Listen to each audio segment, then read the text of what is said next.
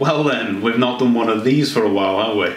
Hello everyone and welcome back to Dice Hard. Today we're going to be taking a look at Flamme Rouge, which is French, but don't hold that against it.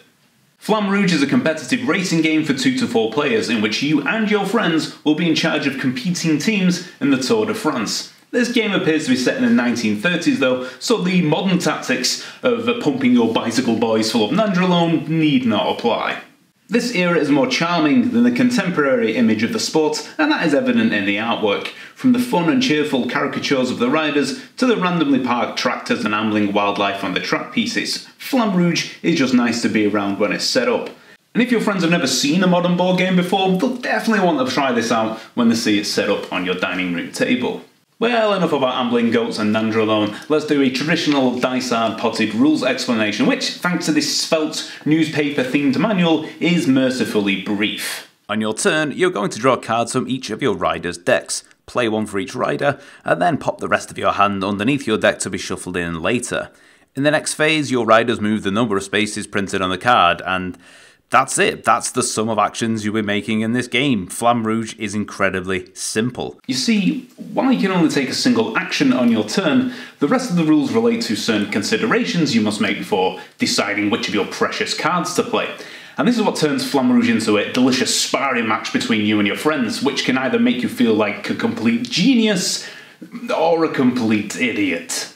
First thing you have to consider is that your deck is finite. You'll give it a handy cheat sheet which shows the quantity of cards in your deck, but once they're gone, they're gone. So, are you going to spaff your sprinters' high value cards immediately in the hope of catching your opponents cold? That could be risky though. What if your fastest rider no longer has enough energy at the end of the race to pass the finish line? So you save your fastest cards for the end of the race then. But then your rider gets bogged down by the pack, his mid-speed cards have become useless, and he's never in the position to pull off that daring final sprint. Just like in real life, being a beautiful bicycle boy is tiring work. If your rider has too much open road in front of them, they'll pick up these exhaustion cards. Probably not in focus, but it doesn't matter. Now these nigh on useless 2 movement space cards go into your deck and clog the inner workings of your well-oiled machine. Now, one thing you could do to avoid this would be to use your roller to shield your sprinter. Have them take the brunt of the wind resistance and then have your sprinter just plough through and win the race. Seems simple, right? Then there's slipstreaming. Now, if you're clever, you will end your rider's turn with a 1 space gap between the rider in front. Then, your rider will use that character's slipstream to get 1 free space of movement, making your cards much more efficient. If your rider is at the head of a pack, he'll take that pack with him as each rider expertly maneuvers to take advantage of the track state. So, the best thing to do would be to keep your riders 1 space apart. Playing a 5 card from one rider and a 3 card from another means you're absolutely guaranteed to benefit from slipstreaming, right?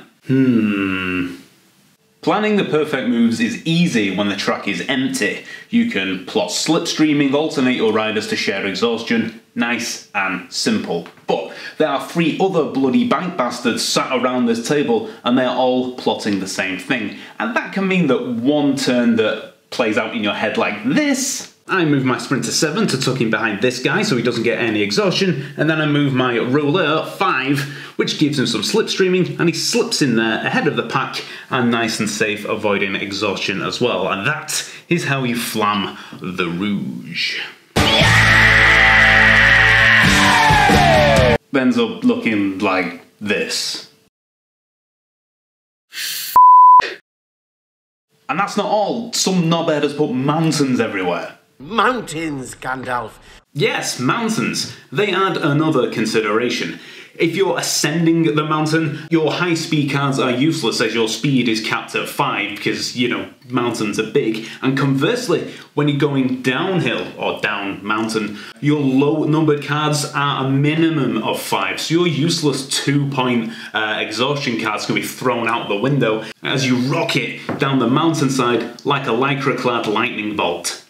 That took me 3 takes to say that. Each of these things, combined with the cunning and unpredictability of your friends, makes for a delightful experience. You'll be trying to outfox each other whilst also taking into consideration the terrain, the energy levels of your riders, your positioning. It's, as the French would say, Bellissimo. That's not French. You're not French. Flamme Rouge is a great game to buy if you're new to the hobby or if you're trying to ensnare friends and family to indulge your cardboard addiction. It's easy to learn and full of opportunities to make interesting decisions. In many ways, it's the perfect gateway game. It's got a grounded theme that's easy for anyone to pick up upon, and there's simple mechanics you can just run with immediately, but there is a lot of tactical depth here for you to get your teeth into as you grow accustomed to the rules. And with expansions, you can add things like weather effects, new track pieces, and also there's the rules for a season and more players where exhaustion carries over into the next race, making each decision just that much more important. Flamme Rouge definitely gets the Dice Hard seal of approval. Thank you very much for watching this video, it really means a lot to us. If you liked what you've seen here, click on that subscribe button and Dice Hard will bring you all sorts of lovely geekiness every week. Why not even pop over to our website at dicehard.net? And if you want other people to stumble across our channel, feel free to shove this video in front of their eyes at every opportunity. Tatty bye!